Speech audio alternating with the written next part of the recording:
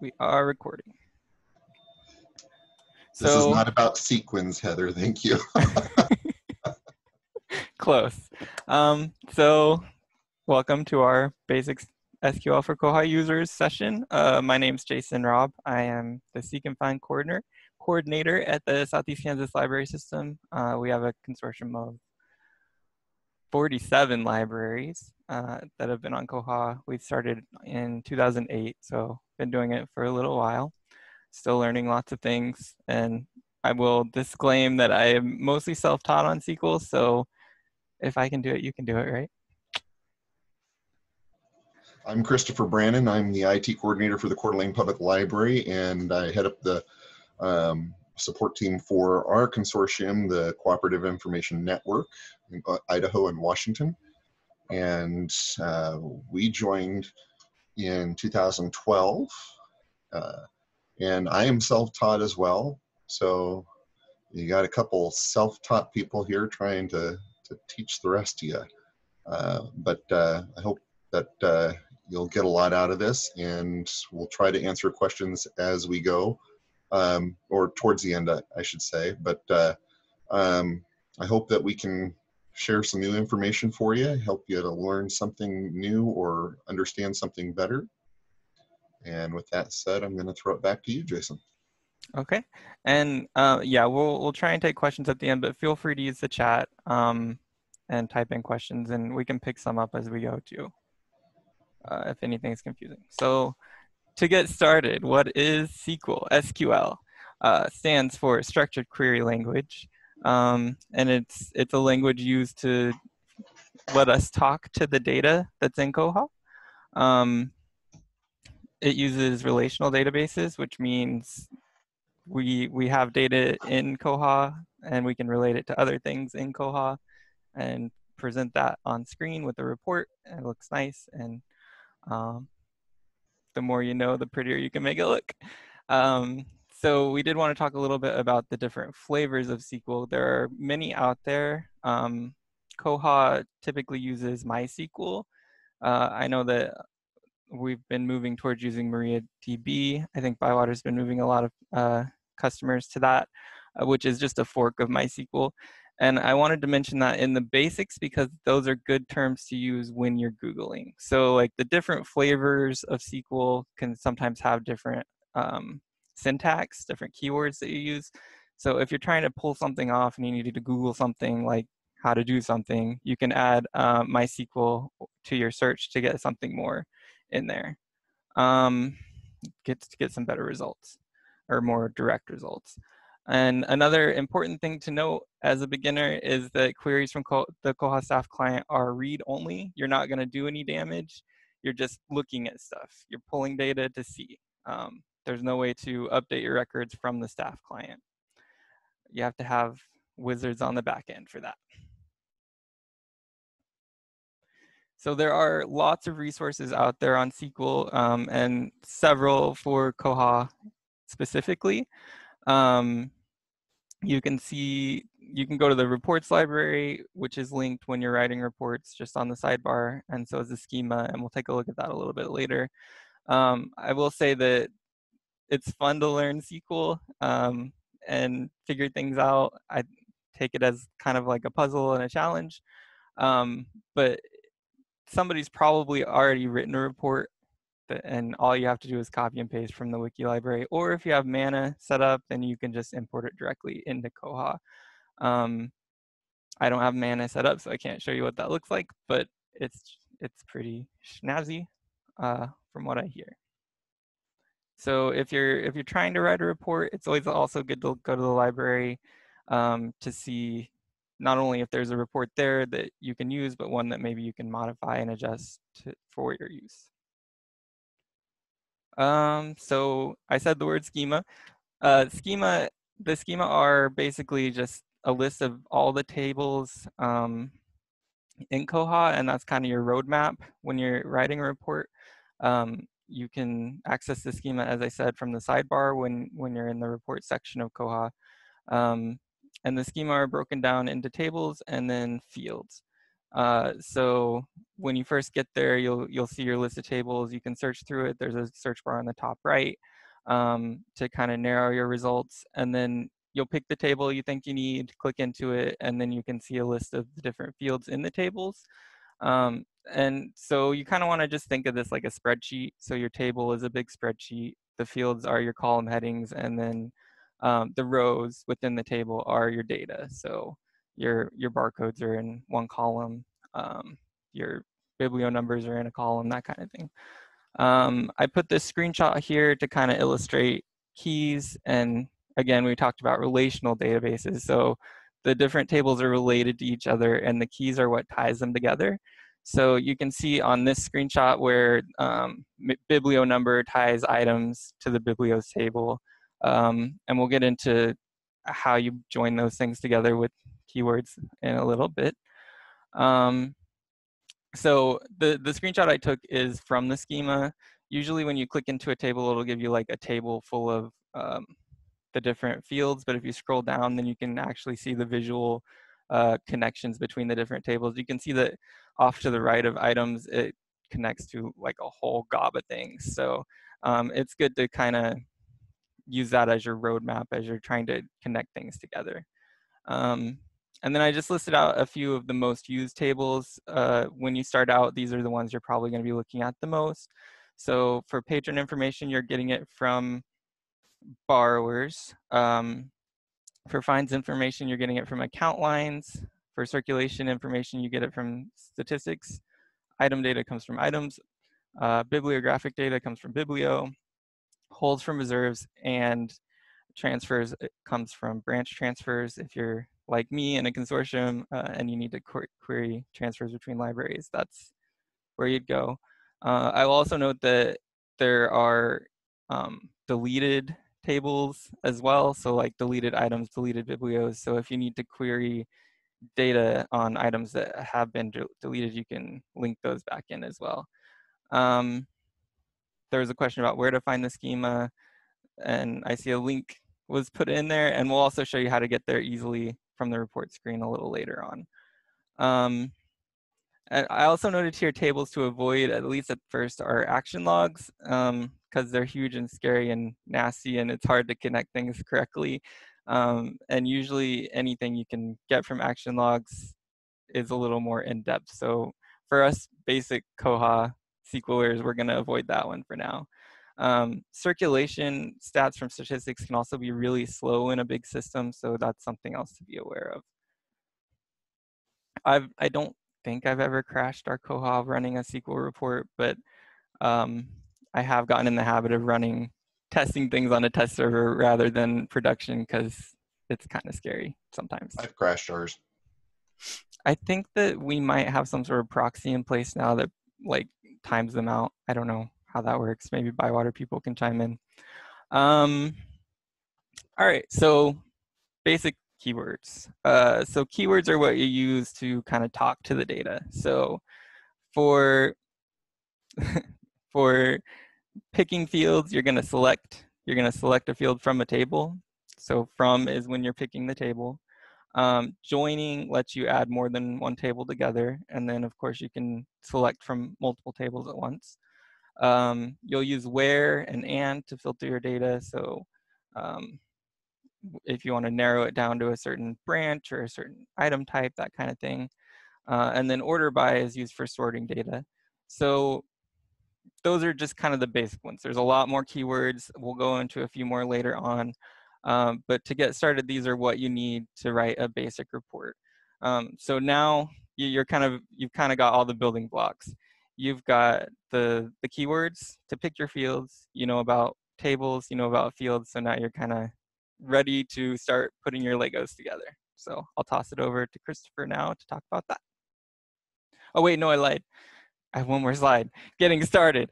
What to think about when you're writing a report. So I put this picture of a maze up because mazes are fun and they're puzzles. And I think that writing a report is kind of like a puzzle.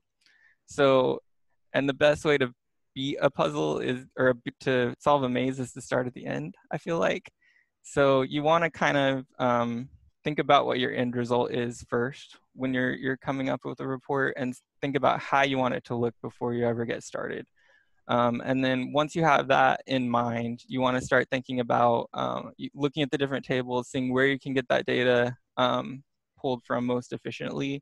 So if you want a barcode, you're definitely going to have to use items. If you want a title, you'll probably want to use Biblio, but you could also pull it from the marked data if you needed to. If you need a subtitle, then you're going to have to pull that from the marked data. So just kind of thinking about which tables are necessary and which ones you can pass over. Starting out broad and narrowing.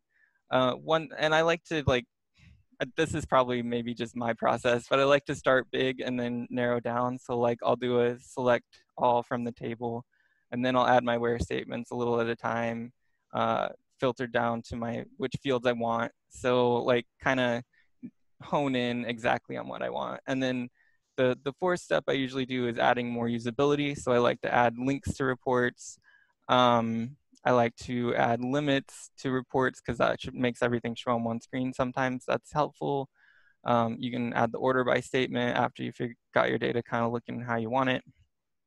So there's lots of little things you can do after you've gotten the base data showing to make it easier to read and use the data that's actually showing on the screen.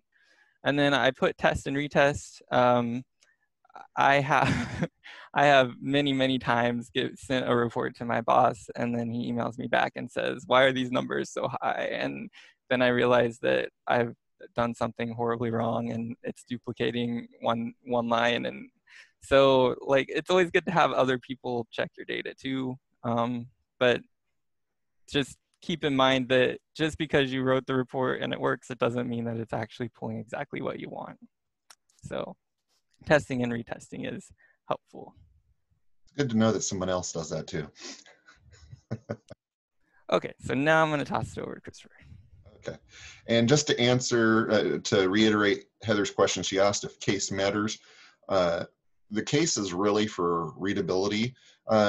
You'll notice that even when you go through the SQL library, things are done differently from person to person that has added. You can have everything on one line and all in lowercase or all in uppercase. Doesn't make a whole lot of difference. It's just about readability and making it easier for people to understand. So it's more of a user-friendly, being able to scan through it thing. So you use we try to stay consistent. I try to stay consistent when I'm writing reports so that people can easily read it line by line and figure out what's where. But sometimes, some of the more complicated reports are harder to dig through. All right, building a basic query. So to build a query is basically, you're just questioning a table or database for information, and a basic query requires at least two pieces, a select and from.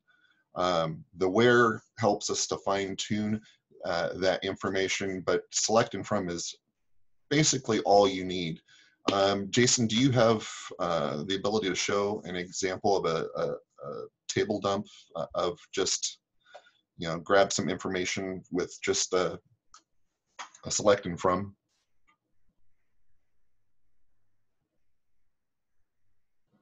I'm letting Jason do all the heavy lifting because it keeps us from having to switch screens too much. Plus, he's more prepared than I am. Oh, you're muted. Is everybody seeing Koha now? Yep. Okay. So this is my test server where dreams go to die. It's graveyard bones stuff. So just to get started and to point out some of these things that we talked about, when you always want to go to reports, when you're going to write your own report, you're going to do use saved or create from SQL. I always go to use saved. It's just a habit. Mostly because I want to check and see if I have a report before I go in and start writing a new one. So I'll search. The reports library and the schema are linked over here on the left. So I can click right there. If I'm thinking about a report, scroll down through, I will note that this has been broken up a little bit, and that threw me off a few times. When I was looking for a holds report, I would do like a control F on this page and not find it, and then realize, oh wait, I need to go over to the holds section for that. And then the schema, as we talked about, is here. It's broken down by version. Most of us are on 1905 right now, so you just pick whichever version you're on, and then you have your search over there. So if I want to get to the item schema, I can hit that, Yeah, that and search then bar is really handy. yep, and then it lists all my fields. And if I scroll all the way down, you can see those relational tables that I was talking about earlier. So just to touch on those. Now my test server has lots of questionable data. We'll see what we can pull. So if we just want to do a dump, you always have to give it a name. So let's do a borrower's dump. Sure. And you just type select. I can, it's a little bigger. Yeah, we can go over the schema again for sure. I do click things fast, so please do slow me down. So if I want to just get everything from a table, I'm going to do a star. That means select all. And then I'm going to do from, and I know my table is borrowers.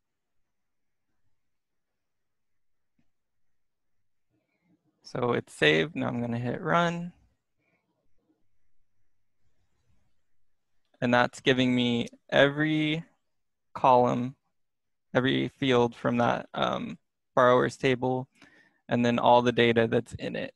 So like I was saying earlier, I like to do this just to see what's available and then start pulling things out. So like if I'm writing a borrower's report, I probably don't need all this information, but I do want like surname, first name, address, phone maybe. So I could eliminate some of these by going back into edit. And now instead of doing my all, I can do surname, first name, card number, maybe. That's all I need.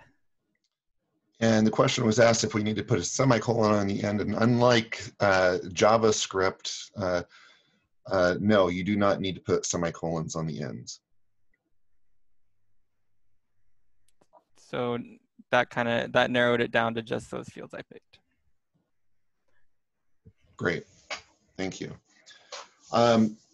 We can also add where, because when you do a table dump, you get absolutely everything. And especially if you were going to do something like the logs, which can be endless. Where it comes in handy because you can filter your information. So you can find specific item or borrower. So if you need to narrow it down to just a specific thing rather than everything, you can find that specific item by item number, or if by a barcode, if you've linked over to the item's barcode.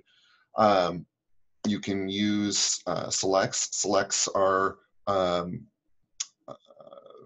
pieces of information where you tap into like your tables, your oh, I cannot think of words today. What is the that section? The values. The Parameters, what's that? authorized values. Yes. So you can tap into those predefined sections so that you just get a drop down and you can select what you want. You can also combine your filters, your wheres, so you can separate them with ands and use combinations. So maybe you're looking for items that are in a specific collection. So you can narrow it down by several pieces of criteria. Next slide. So we're going to start off by talking about those parameters. And I was inspired on my screen here. Jason usually likes to include things that have to do with sharks. I like to throw in the alligators here. So So parameters are formatted with the hungry alligators. So the less than, the two less thans and the two greater than symbols. So we put our parameters there. The parameters are basically our filters, the things that we want to put in the where clause so that we can tell it what to narrow it down by. You can also define a label for your parameters using the alligators with a pipe. And I don't mean an alligator smoking a pipe. The pipe is that vertical line down the middle that separates your label with the parameter. So for example, on here, I put choose library as my label. So your label always goes first inside the hungry alligators. So choose library as the label, and then I have the pipe, and then branches is the parameter that we're using. And in this case, it's the value that we are going to access that is selectable, meaning it's a predefined set of parameters that we can select from rather than something that we have to type in. So you can have parameters that you can type in, but you can also have parameters that are selectable, and you can use several things for your selectable parameters, such as any authorized value. That was the word I was going for earlier, and it just left my brain. Authorized value list. So anything from the authorized value list you can use as a parameter. You can use your library branches with the word branches. So in my example up above, the choose library, I used branches there.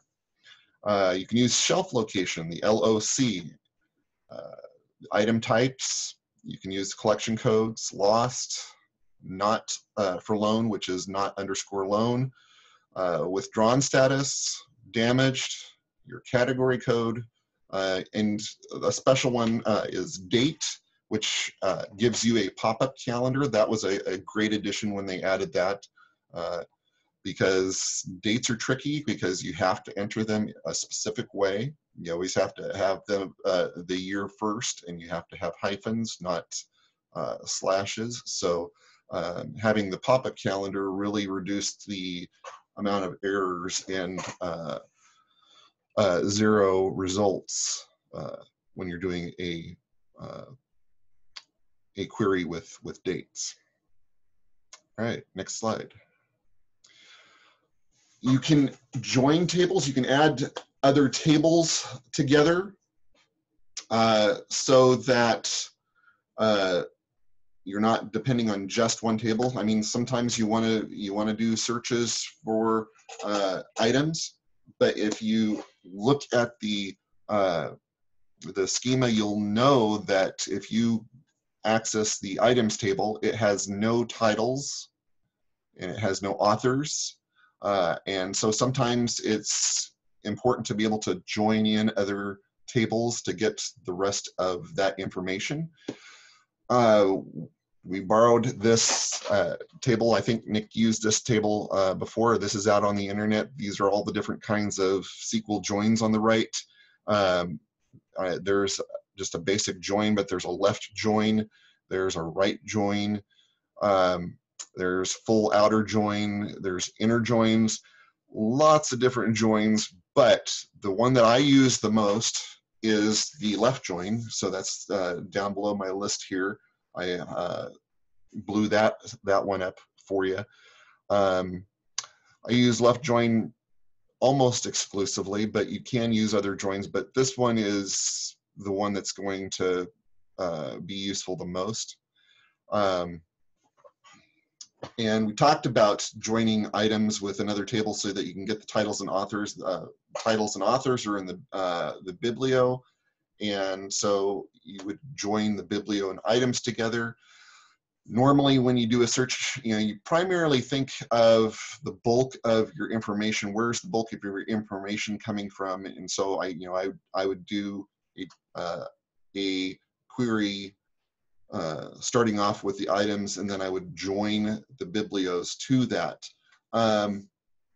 looking at this diagram, you'll see that your A and your B, those are two different tables that you're joining together. And A is going to be your primary table, and B is what you're joining on.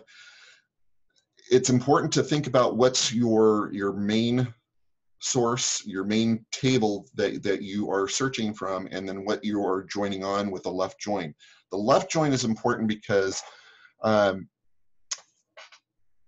your primary table, A, is going to have everything that you are searching, and B may or may not have linked items, meaning there may be information that links to what's in A, there may not be. So that's why we use that left join, because A, you're always going to have the results, all the results from your A table, and you may or may not have stuff that is included from B.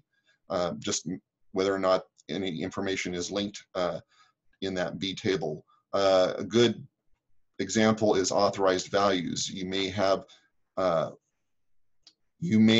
all your items come up in your query, but you may not necessarily have a withdrawn on everything or a lost status on all those items. So if you're joining a status to those items, you still want to see all your items. You may want to see all your items, and you want to see any statuses that are linked to those, but you might not have a status linked to every single item on there. So a left join is very important for that. Let's go on to the next slide. We So did we're have going to give some examples. just a Oh, few questions real fast. okay. Cheryl asked why it says table AA. So, and you can see it here in the example as well, statistics S. That's an alias. So basically it's just a way to abbreviate the table so you don't have to type it out every time you use it. So you can see the s.datetime instead of typing out statistics.datetime. That's why they did that. And George, and we'll talk about that a little more. We have some more on that later. George wants to know what happens when you just type join. Join, if I remember correctly, and I hardly ever use a join. Join, if you just use join and not a left join, you will only get results if there is a match between the two tables. So if, like, for example, if I was doing an item table and I was joining statuses, I would only get results if they're, like if I was joining with a lost status. If I was only looking for items that had lost statuses, that would be perfect. But I would not get results on every single item. I would only get the items that had an actual link to a lost status in that other table. Right, and as George noted, join is the same as inner join, basically. And Nick confirmed that. So. All right, so we have an example here. We used a select statement. We're doing a count, and we'll talk about counts later, but we're basically counting our date times from the statistics table. So we're using the statistics table, and we did use an alias here, S, so we don't have to type the full word statistics when we're referring to that. And why do we put that in there? Why is there like an S date time? Because sometimes when we're using multiple tables, they have the same field name. And so it's important to clarify which table we're pulling that field from. And Koha is pretty good about it. It will tell you, if you don't use that alias or that table name in front of the field, it'll tell you that it's ambiguous. It doesn't know which table you're pulling it from.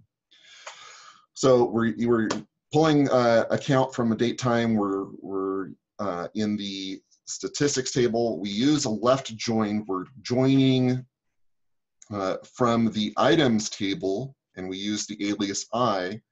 And when we do a join, we tell it how we're joining that table. So we're joining statistics. We're left joining items using the item number. There's different ways to join or to connect two tables. Here we used using, because we only have two tables, and they both have the same field. So we can use the term using to connect the two tables. They both have the field item number. And so we're saying using item number, and we always put what we're using in the parentheses there. Now, there's another way to connect the tables. We'll go to the next slide here.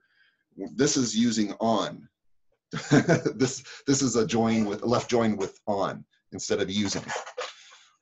In this case, this is you know, this is a long way of doing it. We could use the term the keyword on and say the S item number equals the I item number. Using is the better method to do it because the fields are the same and we're only using two tables. If I was using more tables, or if I was using two tables that the field was not the exact same spelling or the same word, then on is the way you want to go so you can link those two items together. You want to do this for multiple tables because you want to tell it what two tables are being linked when you have multiple tables involved. Let's see here. Using does not need to be a declared key, correct? Jason? Right. So you don't have to join things using keys. Usually you will use the keys to join things together. But as Nick says, if the column names match exactly, then you can still join the tables together, even if they're not a declared key. And like, even if it doesn't have the little key symbol in the schema, if the data matches, it can be joined. All right, thank you. Next slide, organizing. Let's see here. Let me make sure I'm not. Okay, so when you get results, usually it's in the order that, I'm making this assumption, it's in the order of your primary table and the order that it's entered in the table. I don't know if there's any default ordering that plays outside of the order that it's actually in the table, but ordering allows you to organize that information so that, you know, for example, if you're doing things by date or by a certain sequence, you want to get that in an ascending or descending order so it's not just scattered all over the place when you're having to search the entire table for something. You might want to organize your patrons by last name. You can do multiple organizations with several columns or fields. It doesn't have to be by just one thing. So when you're doing organizing, you need to figure out what it is you're going to organize, how you're going to organizing, if it's going to be ascending or descending, and if you're going to order by multiple columns. So we'll go to the next slide and we will show, you've got your select, your from, and your where. We've got a select, we're selecting several different fields from the borrowers table, which we have a short name of B. We have narrowed it down, we're narrowing it down in our where clause with the category code of staff. So we're looking for a category code that equals staff. And the order that we are putting this information in, I'm going to organize this by the branch code. So by branches, ascending.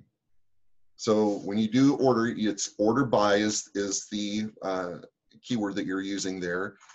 I select the field that I want to use, which is from the table B dot and the field branch code, and then a space, and then I put ASC for ascending, or I could put DESC for descending if I wanted to go in reverse order.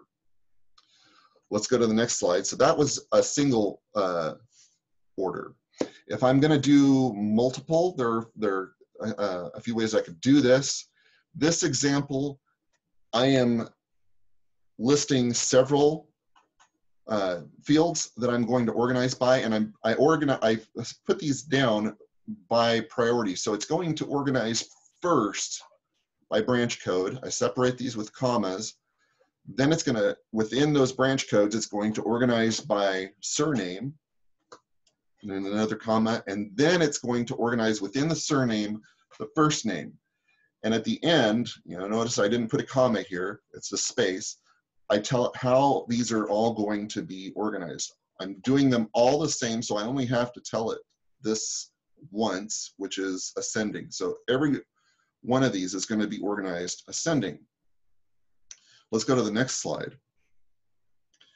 Now here's an example where I might not want them all organized the same way. So I can, before I do the comma for the next field, I can list how I want to organize something differently. So the branch code, I want to organize descending, but the surname and the first name, I do want them organized ascending. So we have a question, do you still need to use the B surname when you're only pulling from a single table? Couldn't you just say surname? It would, yes. We don't have to necessarily put the table reference on these. I like to do it by default because you never know when you're going to copy this and modify it, or just make this more complicated or add in more tables. And if you do, then you're going to have to go back and add those in, and that's where I get tripped up a lot, because if you don't have that in there and you add more tables that do have them, then you can cause some problems. Makes sense? Thank you. You're welcome. All right. Okay, so a few useful tactics. We've already talked about aliases a little bit. So as we said, it's more just to make it more readable and more scalable, really. And you can name them anything you want. The common conventions are just using the first letter, but I like to use P for borrowers because I'm usually using B for biblio, so P for borrowers, P for patrons, that kind of thing. So another important thing to realize is that you're gonna copy a report from the wiki or something, and it's going to have these kinds of things in it. So even if you don't want to use aliases, you still need to know that that's what it means. Another thing you can do with aliases is, which took me like years to figure out, I didn't realize you could do this, is you can join the same table multiple times by referencing the table with different names. So authorized values, if I do AV1, AV2, AV3, then I can join AV1 on collection code, and then I can join AV2 on shelf location, and AV3 on item type. So, or not really item type, it's a different beast. But that way I can get a cleaner result, because when you just pull in an authorized value, it's going to be the actual value that you put in and not the description. So yeah, that's just a handy little trick. We also talk about date filters here. So if you're doing a date, you can do a between statement. So between date pipe with the little date keyword and pipe the date keyword. It'll look cleaner when you run the report than it does here, because it's kind of confusing because you're using keywords and keywords next to each other. But we can show what that actually looks like here in a bit. And then concatenation is the magical tool to make links, and also put multiple fields into a single result field, I guess. Christopher, did you have anything else to say on that one?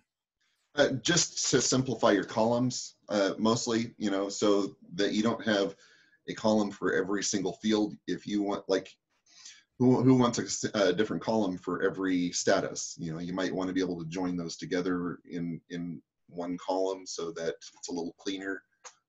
So sometimes you want to join the names. You don't need to separate them by surname and first name, so you might want to put them together. So Yeah, yeah. So like, and I think I've done this with subtitle, like title, subtitle before. So you can get like a full title. You can concatenate. So concatenate just means kind of smash them together.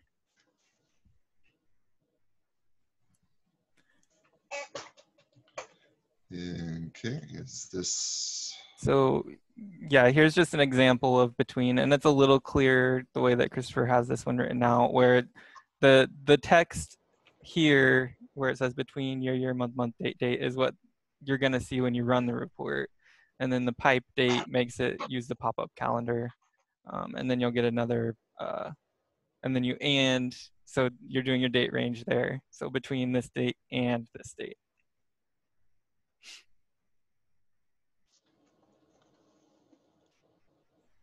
let's go And I on the think, next slide. okay.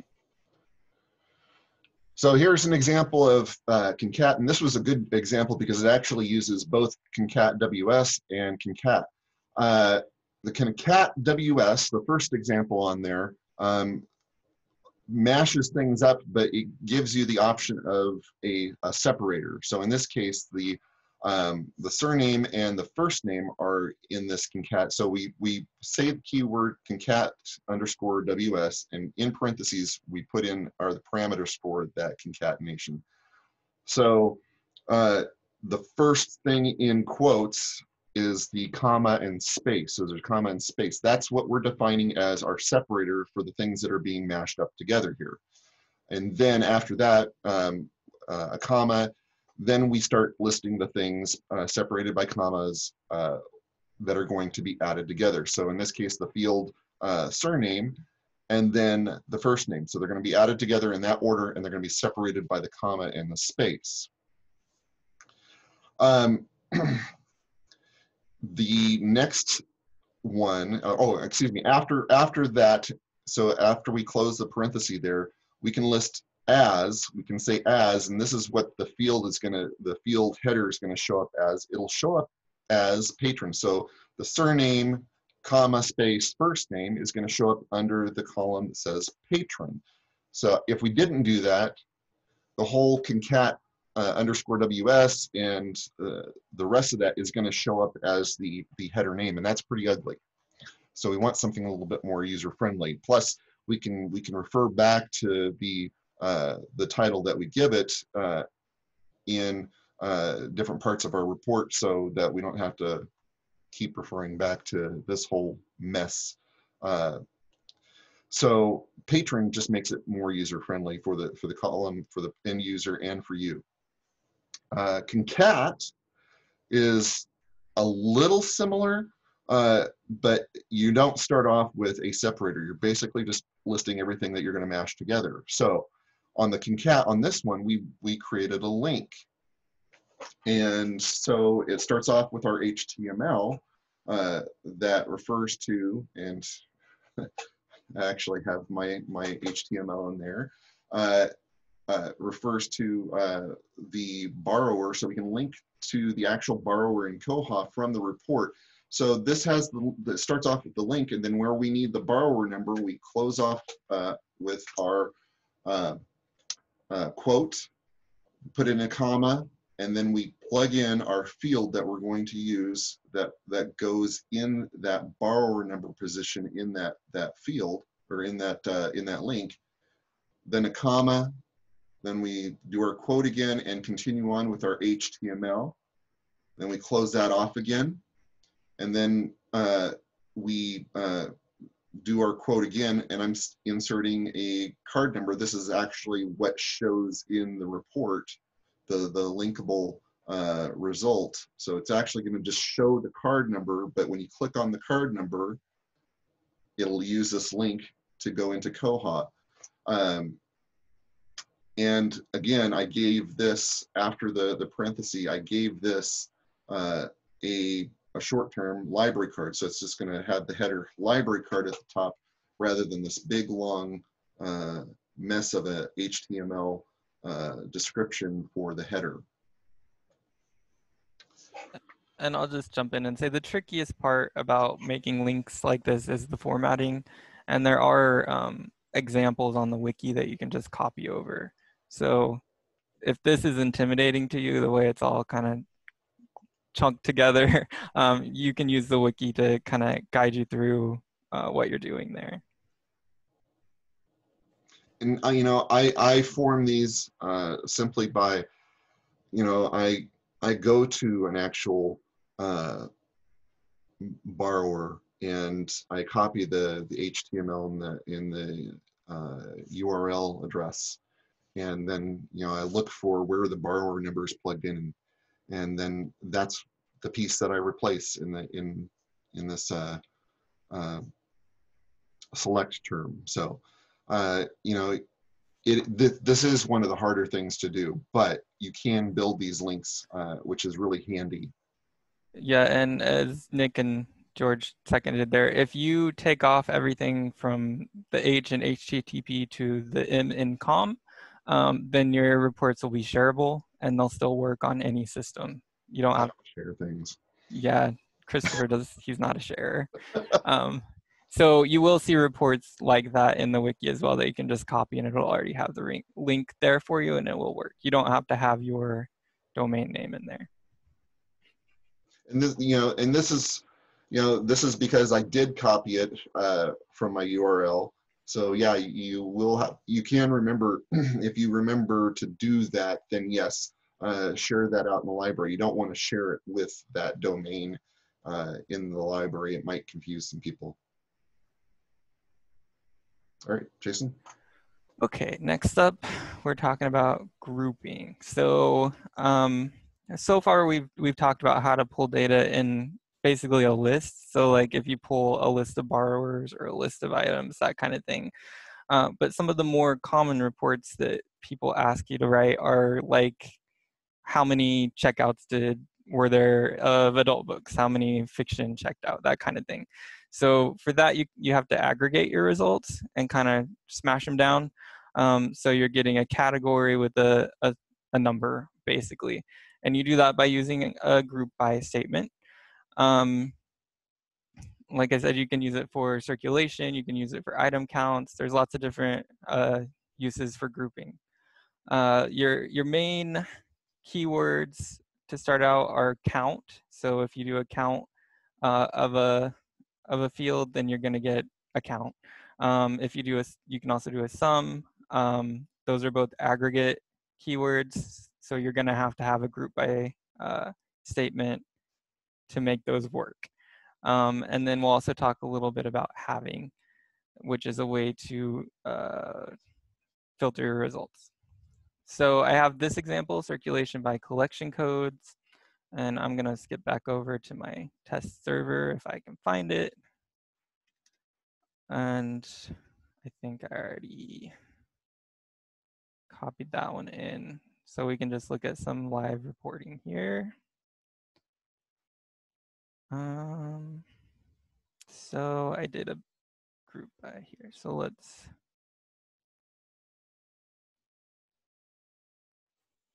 okay, so here's my SQL for this one. So I've got select a.lib as collection.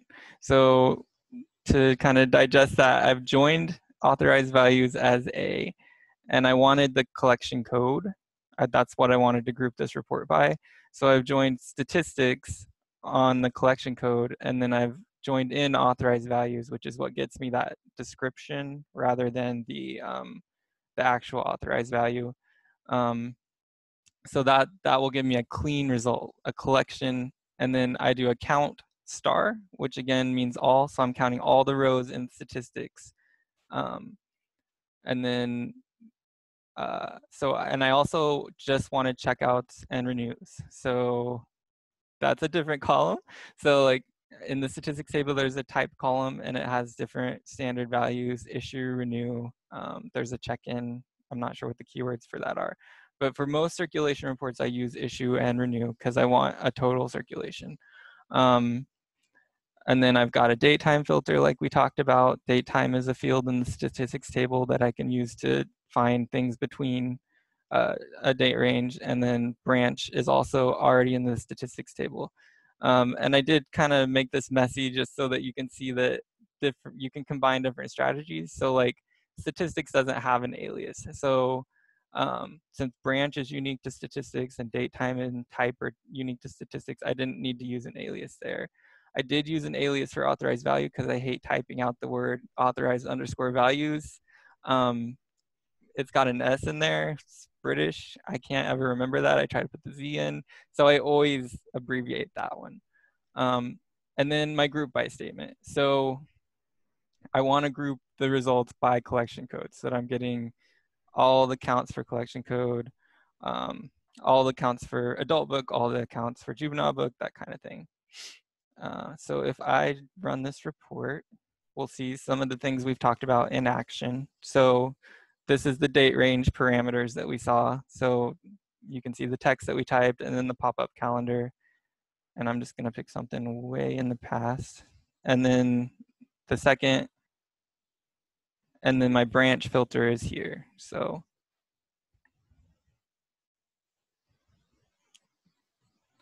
now we get some results. So you can see that it's pulled the authorized value description. This is a little messy still because of the way I joined authorized value without a qualifier. So this isn't good results, but that's a good example of bad results. And I know that because I know my collection codes are these things: juvenile books, adult books. I know that I don't have an Illustrator collection code. But you can see what a grouping does. So then we get the count there. Okay. So that's a bad report. If you're like me and your authorized values are a mess, you might not want to copy that one. Just saying. Or if you want to practice cleaning it up, go for it. The other thing I wanted to touch on with aggregated reports is the difference between where and having. So where filters the rows before you group them. So if you want to say just pick results from one library, you're doing a where statement. Having excludes records after the grouping. So say you've grouped everything, you've counted everything, and then you only want to see results that are more than XYZ. Like I only want to see things that have checked out more than 20 times, something like that. Then I would count my checkouts and then say I have to see things that have checked out more than 20 times. So that's a having statement. I've also used having to try and find possible duplicates, which gets really frustrating. But you can use it in that way too, to do like a count of exact matches and then eliminate things that aren't an exact match. So I have a super simple example for using having that I did recently. Let's go here.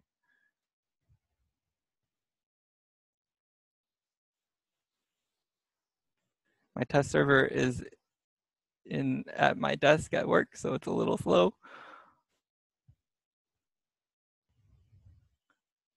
So if I'll just show that one. So it's got a select, and I want the branch code, and then a sum. So in this report, I wanted to find out which of my libraries don't have fines. They're not charging fines.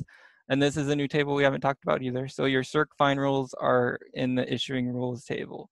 So what I can do is take the total of the fine column in the issuing rules table, and if it's zeroed out, then I know that that library doesn't charge fines. So I'm just selecting the branch code because I want a breakdown of all the branches that don't have fines. And then I'm totaling the fines and I'm using a sum for that. And I've also given it this alias total fines from issuing rules. And then I group by the branch code because that's how I want the breakdown to come. And then I've done having total fines as 0. So I can use this alias that I created up here as my filter down here. If I were to put this in the where statement instead, if I were to do where sum of fines is equal to 0, it would give me an error. So run that.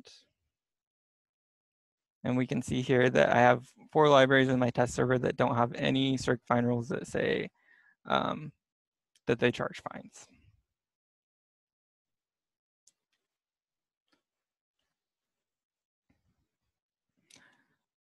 So next up is unions, which is Christopher. I don't know, we didn't really set a time limit on this, so we can't keep going, but we are coming up on an hour. Yeah, I'll just touch real quick on George's question about date times in between. I can't address all of them right now, but there are some issues with dates and times because there is a timestamp involved in some date fields or date time fields, and some fields are just strictly dates. There can be some complications between comparing a couple. And Nick does point out that you can strip out just the date from a date time with this function date. And also when you're doing a between with a date time, I often will pick the day after for the last date in the between, because the timestamp is usually at the beginning of the day, and if you include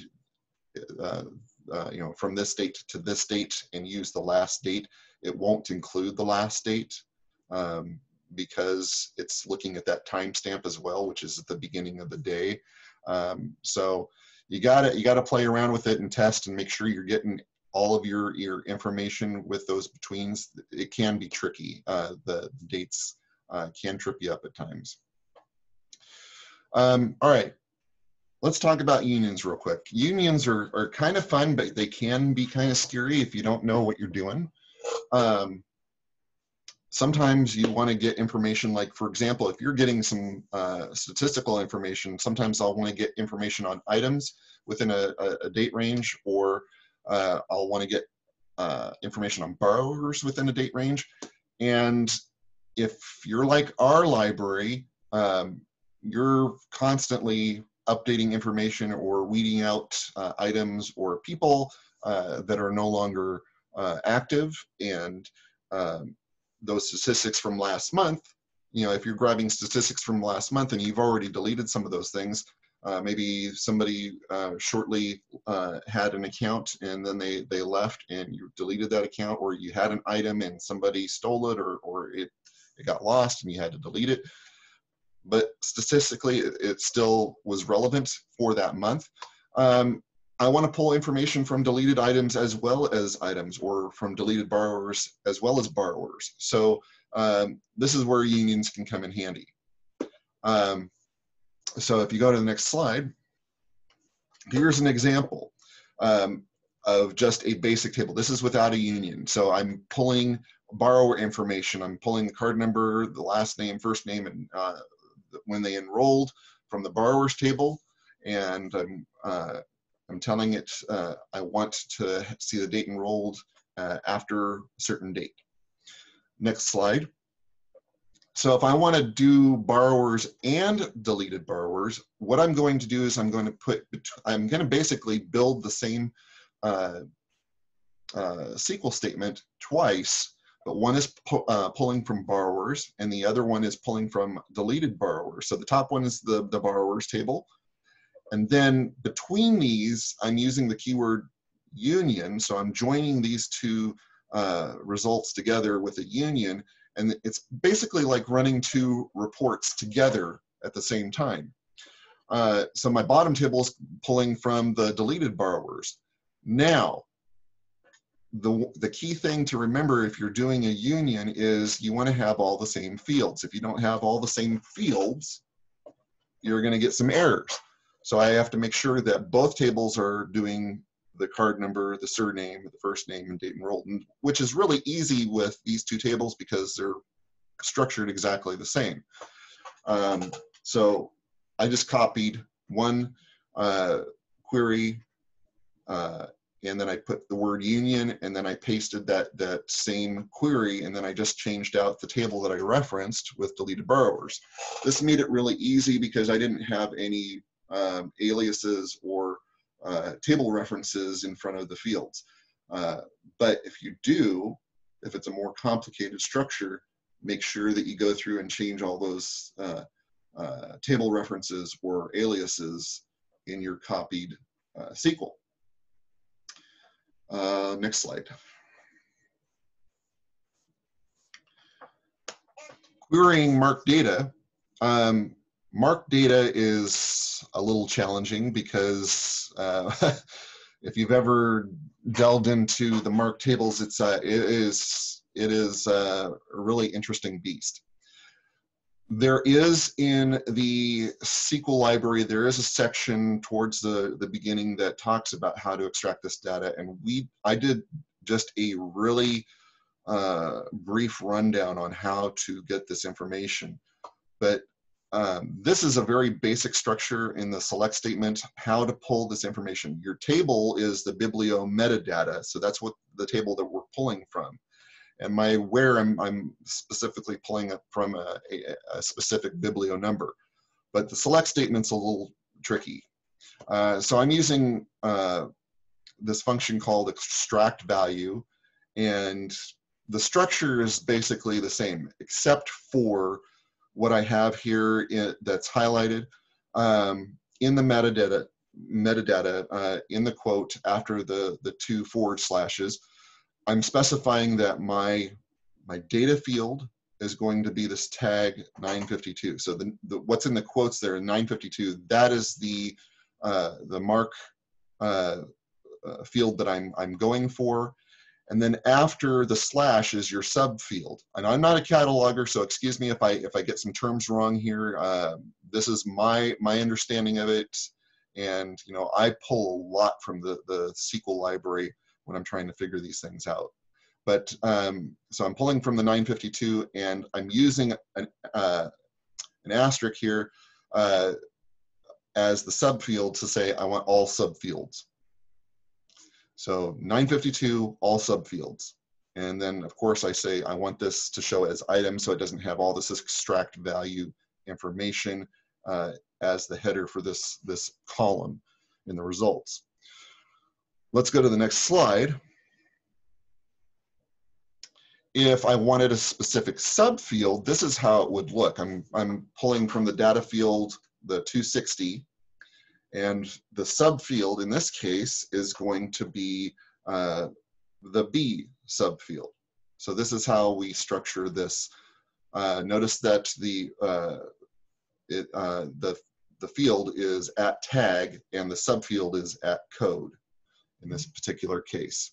As I said, there's a lot more to this than what we're showing here, but this is just a quick and dirty rundown of how this works.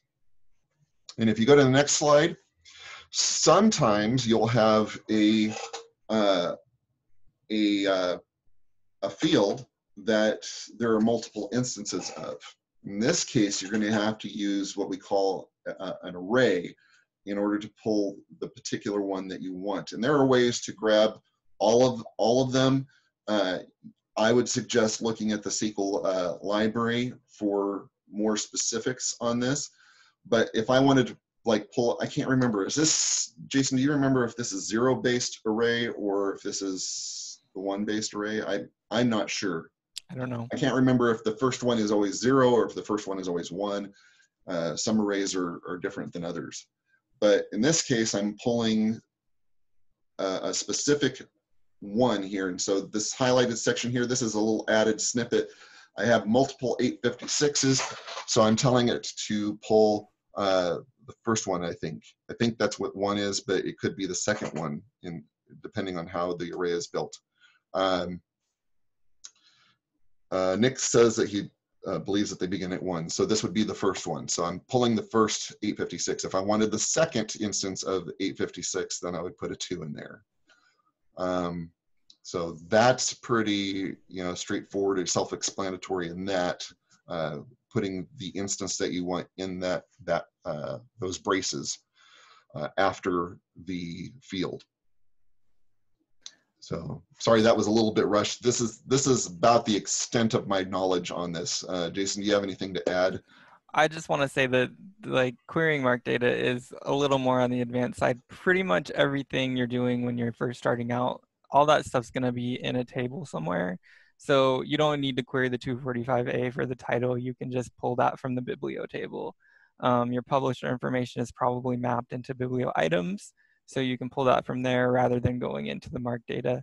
It's just when you need like the special fields, like you can't get a subfield from the biblio table, you do have to get the subfield from the metadata. Um, so it's don't be intimidated or scared off by this, I would say. And there was a question Heather asked, if you leave out the one here, does it pull all the fields? And Nick confirmed that it does, and it concatenates each field with the pipe.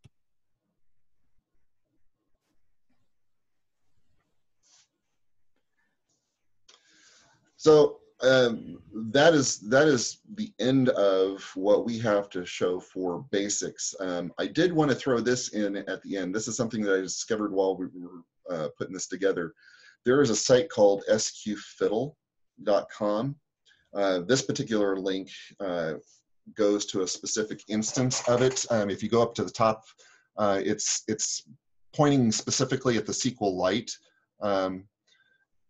type of SQL. There are different versions of this, and this one was pretty straightforward in matching kind of the structure, but I've only played with it a little bit, and this is a good place if you want to play with some SQL and not run the risk of bogging down your server or making a mistake. You can always test things here. The one tricky part is when you're building a schema or building your data to work with, because this has no data to work with initially. There is some sample stuff. If you go into the next column there, it'll build some basic tables, and then from there you could expand on that. But this gets a little bit more complicated. But if you just want to use some basic data, basically you're creating some data over on the left table, and you'd have to learn how to do this. It's not necessarily easy right off the bat, but this is a good little test environment to play with if you want to figure out how to build or structure some SQL. So over on the right-hand side is a place where you actually build your query. So you can see some stuff that you actually recognize from SQL over there. And then you can run it and get your results. So down below is the results of that SQL. So you can go in there, you can change, you can add tables, you can build more tables, and it's if you look at it, you can probably figure out how they built the table and build more tables, and then utilize that in your query over on the right-hand side. But this was just a great little tool if you wanted to try and do something outside of the work environment. And over in the chat, we've got Heather asked if we can play with reports in the Bywater demo. And Nick noted that it does reset every several hours, so you may lose your work, but you can use the sandboxes as well. There's data in there you can play with, and you can spin that up just for yourself. So there are other options out there as well. And Nick put a link into the sandboxes if anybody wants to go Which try are and extremely helpful. crash a sandbox with your SQL. Go for it. So that is about it for us. I know that we've gone over just a little bit on our time, but are there any last questions before we finish up here and close up? I will say this is just kind of the tip of the iceberg. There's plenty more you can do with SQL and Koha, but we just wanted to kind of lay some groundwork here. So hopefully it helped.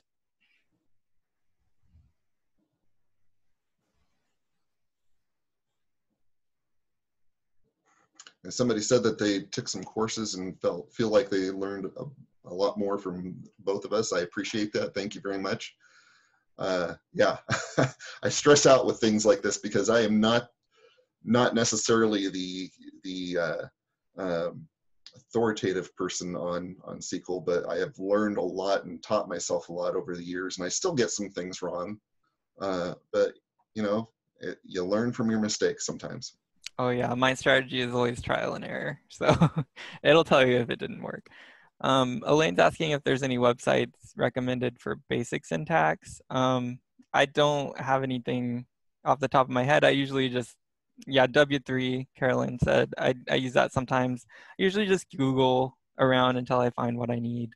Um, When I Google for something, I'll lead it off with I'll do a MySQL. If you just do SQL, it's hit and miss because there are different flavors of SQL, and a lot of times you will get SQL Server kind of stuff, which doesn't necessarily work. MySQL I get better results with, but yeah, I just Google what I don't know. yeah, and usually in your results, you'll see a Stack Overflow link, and those are the best because you can pretty much like bang your head against that until you make it work. It'll give you enough information to work off of. Yeah.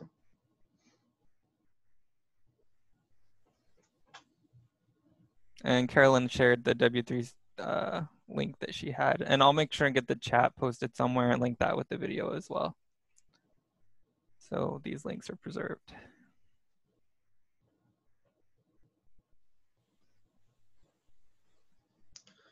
Well, I want to thank everybody that joined us today. Wow, this was a huge turnout, even towards the very end, for all of you to hang out with us and learn what we have to say about SQL. I can't say it's any better or worse than any of the other presentations that we've had on SQL, but I enjoyed working with you, Jason, on this, and I feel like this was a decent presentation. You know, aside from me being absent-minded about words, but finally remember the word authorized values, but it Yep. was fun. Thanks everyone for coming. Yes, thank you, and have a good week.